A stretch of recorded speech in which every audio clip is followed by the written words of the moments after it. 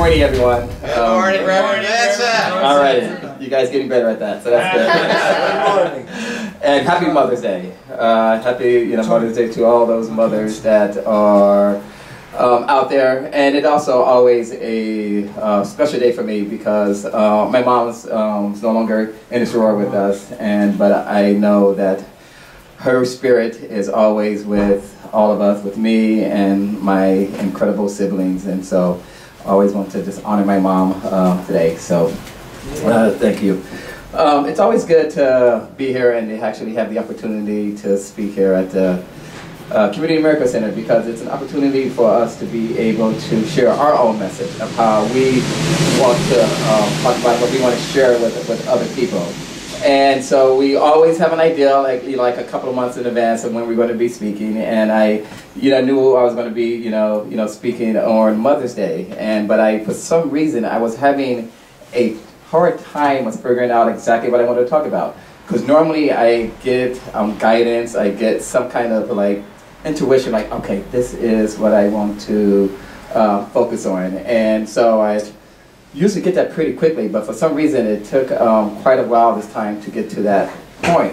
And then it wasn't until one of the classes that Reverend Peter teach. He facilitates the lesbian, gay, bisexual, transgender, and beyond discussion group that we have here on Wednesday night.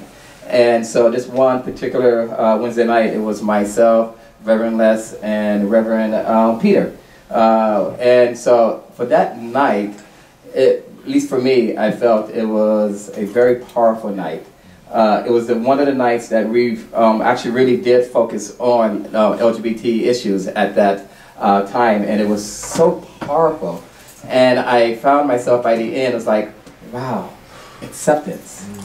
That is what I want to talk about, because I recognize and am aware of the process that a lot of the lesbian, gay, bisexual, transgender community go through of, coming out, and what is that like about learning how to actually accept ourselves. And so that discussion that night just really just resonated with me and just made me realize of how important it is, because I recognize and I understand that it's not always easy to realize that in your mind that you feel like that you're different, because the way society teaches us or tells us that we are. And so it finds it challenging a lot of time for us to actually accept who we are, no matter what. And that night and that discussion made me realize how important it is for me to not forget that, because I've been out for so long that I sometimes forget what that process is for individuals who may just now be, coming out and going through their own process and their own acceptance regarding that aspect of it. And so the Course tells us this: the fact that God is love does not require belief, but it does require acceptance. Acceptance. What a powerful thing to be able to understand and to recognize. I've been inspired by a lot of things in my life. And just recently, one of the more important things that I find myself very much inspired by actually is the transgender community. And the reason why I am inspired by the transgender community, because I believe and I feel that they are actually teaching us what acceptance is really about. And that has been such a powerful message that we all forget. It's a community who struggled with their own gender identity and trying to find their own place and be able to allow themselves to come out and to be able to embrace that and accept that no matter what society is saying. And one of the other things that I truly appreciate and value about it is the fact of how some of the transgender community believe in neutrality. It is not about labeling whether you are a male or a female. it is using terms that is a lot more neutral, like they or them. That is a wonderful gift that I believe that we're getting, and that they are actually able to accept that. That's their acceptance. And to have the courage to be able to let people know that's how they want to be identified as. I'm aware that there are people who want to still call them by what they appear of how they look like. But you know what, folks? That is not right. They have every right to accept who they are and to be able to let people know this is how I want to be identified as. That is confidence in yourself. That is a part, in my mind, of what acceptance truly is, of every aspect of who we are. I know for me, I continue to go through my own struggles of figuring out how I'm going to accept every aspect of myself. It's not always easy, but I do know and I do recognize the fact that since I've been part of the Course of Miracles, it has helped and it has inspired me to look even more deeper in the areas that I feel, that I believe that I need to continue to work on, to be able to embrace and to be able to accept all the aspects of me. It is indeed possible for you to deny facts, although it is impossible for you to change them. It is indeed possible for you to deny facts, although it is impossible for you to change them. Beautiful quote from the Course. It is an incredible reminder that yes, the fact is we live in a world that discriminates. That is the fact. We cannot deny that. That is the way this world is set up. The thing is, though, each and every one of us can figure out a way how to change that. We might not be able to change everyone, but by allowing ourselves to truly embrace and accept who we are, people will pick up on that. That's our model. And that's how things starts to change. So yes, it says impossible to change them. I don't think so. It is not impossible. Because the thing is, once we change ourselves, that's how we go about changing other things. And for me, that's what I'm continuing to strive for and continue to work towards. The other thing that I appreciate when I think about change and how things are not impossible, I really, really appreciate some of the women here in our congregation who, for them, are able to want to change the pronoun when they're reading the Course in Miracles. I know some people may feel that that's about separation or that's not the proper way to thing to do, but when you think about it, they are accepting who they are. It's their experience. It's where they're coming from. And when we are able to do that, to experience what our purpose is, what our role is, then you know what? That's all right. Because it may appear to be separation, but actually what it is starting to heal each and every one of us in ways that we never thought possible, because they're coming from their experience. And when people come from their experience and we see how they are accepting themselves, then we are able to look at our own selves and see where we need to go with that. And I recognize, at least for me, that sometimes that can be a challenge. Because trust me, I have my own thoughts and opinions of how I believe that things should go, which is usually my way, but but I'm learning how to take a step back and not do that. And to really pay attention of the role not only of myself, but everyone who I interact with. that is, in my mind, the route that we need to start going, to start to embrace and really, really, truly believe in. I know, at least for me, being part of the LGBT community, that's what it's about, of us accepting and processing everything that we go through. And the thing is, it's not about us accepting ourselves, but also feeling like we need to be accepted in our own community. Because well, at least as I know, the LGBT community also has a lot of racism, a lot of transphobia, a lot of bisexual phobia that exists within the community. And so how do we, and straight phobia and all that aspect of it, and how do we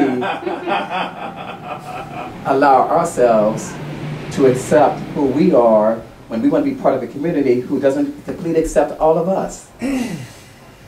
All of these little different obstacles comes into play. But the thing is, when we accept our true purpose of who we truly are and actually love ourselves, it really doesn't matter what they think, because we are being true to ourselves. And to me, that is the gift that we have to give to us, to really trust that and believe in that and embrace that as much as we possibly can. And that is something that I know that I will continue to work towards, to own who I am, no matter what others may think. Because when we get to that point, just imagine what we can do in this world of a lot of racism, homophobia, sexism, classism. The list can go on and on and on.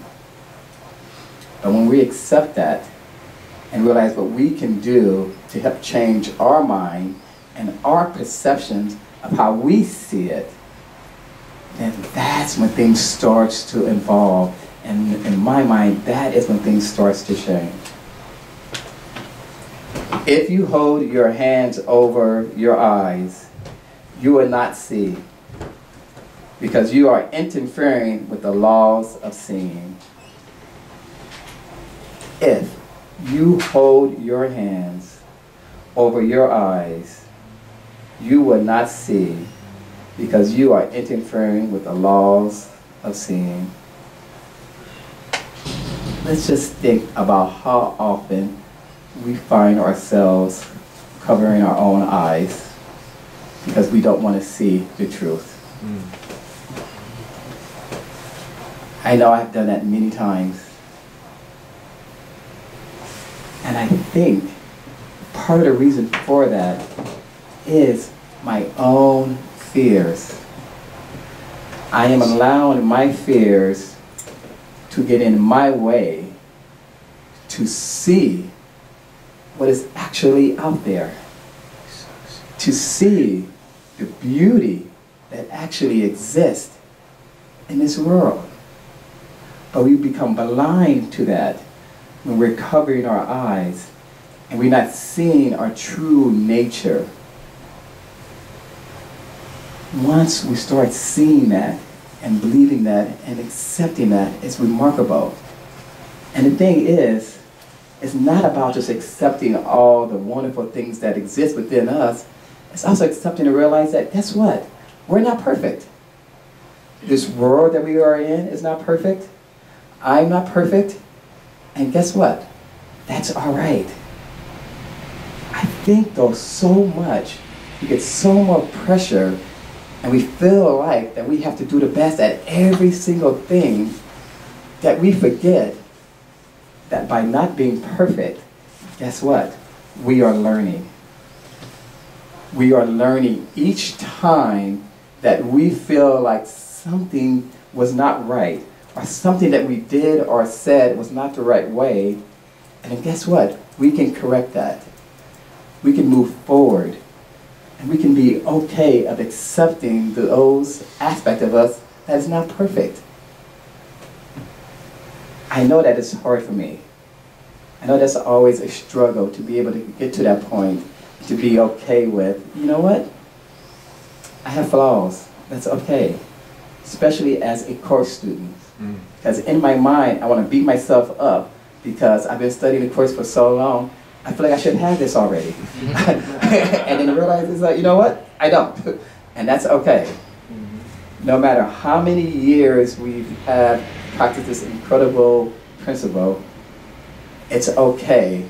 And I do not have to continue to beat myself up for it when I make mistakes. When I'm not in that frame of mind of believing and accepting of what my role and my purpose is in this world that we are in. And not to beat myself up over that. I'm getting better at it. Still have some work to do. But I'm fortunate. And I know and I have the awareness that I will be able to get to the point someday where I will be able to accept every aspect of who I am. And every aspect of who everyone you are yourselves as well. Ultimately, everyone must remember the will of God, because ultimately, everyone must recognize himself. You know, one of the things that I realized and that I had to, recognize, and specifically regarding acceptance, is, as a lot of you guys know, I work for the Centers for the Department of Public Health, and I've been there for many years, let's just say that. And during those years, I've been doing a lot of work in the HIV community, specifically, work, in the Black African American community, more specifically the Black African American gay community regarding, HIV, and it's been, incredible work. But I, still recall when I first was asked to shift my role and to do more work in the Black African American community, I had mixed feelings regarding that. I was feeling somewhat resentful because I felt like the only reason why they wanted me to do it was because I was part of the community and they didn't feel like anyone else can. So it's like this whole token thing came in my mind. Is that all this stuff, entered my mind, regarding that aspect of it. And so, I was becoming, somewhat, upset about that, regarding that. But then, I learned to accept and realize the important work that we are doing and how important it was for me to be part of that. And one of the things during that time period, I was able to bridge the gap between our community-based organizations and the Centers for the Department of Public Health. Because a lot of times there was rift, there was distrust, but I was able to bring that together and to have more trust from our community and Department of Public Health. And that's a wonderful thing. And the reason I was able to do that, because I allowed myself to accept what my role and purpose was at that time. It took a lot of process to be able to do that. And I recognized that the amazing work that we've been doing because of that, but also the amazing friendship and family that I developed because of that work. And so things did get better, and I became more, accepting. But then, as usual, things always happens, and then you become resentful again. And you regret having to go to, work. And for me, as some of you guys know, one of my biggest struggles that I was having at my job had a lot to do with the fact of my classification. Because I've been doing a lot of work outside of my classification, and the city takes forever to get you in your proper classification, but yet they continue to have you do these, higher work, regarding that. And then I was watching people who came in after me to get in their proper classification. And so I had a lot of this resentment, a lot of this anger, and then a lot of this, hate, happening. And then it took me a while to be able to accept that, because I felt like I'm doing good work for the community, but then yet I was having all these issues with my job. And I had to take a moment and to really process what my purpose and role is. And the truth of the matter is, my purpose and my role is to do an amazing work in my community that means a lot to me. It is so important for me to make sure that my community, which is my Black African American community, does not have to deal with health disparities anymore. Don't have to worry about having a high rate of HIV or all these other things that exist. And to be able to come from that from a perspective of love and healing, that's what my role is, and that's what my passion is. And when I got to the point to be able to accept that and to be okay with that, it's allowing me to do more incredible work. And the thing is, in that process, it made me realize that my hesitation at first, to be involved with this had to do with my own doubt, my own fear of feeling like my own community was not going to accept me and that I may do them wrong. It was my own stuff. But as we know, things work in mysterious ways, and it is allowing me to embrace, to accept that my role, my leadership is, as part of the Department of Public Health, is to make sure my community is being taken care of. Yes, I trust down the road I will get in my proper classification, but in the meantime, I don't have to let down a community that means so much to me in such a level that is incredible, and that's all right. And the big lesson for me is to learn is I don't have to be perfect at it, and that's all right. I'm going to make mistakes in this role. There's going to be people in my own community who's going to try to resent me or hate the things I have to say. But you know what? That's all right. The reason why it's all right, because I know I'm coming from a level of love, a level of healing, a community that has experienced so much trauma in so many ways that my part is helping that, facilitating that process, being able to embrace it in a way that I've never done before.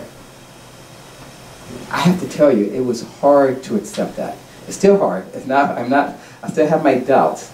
I still wonder if this is the path that I'm supposed to go in. But the Spirit continues to put me in that direction. And I know that is what I have to do.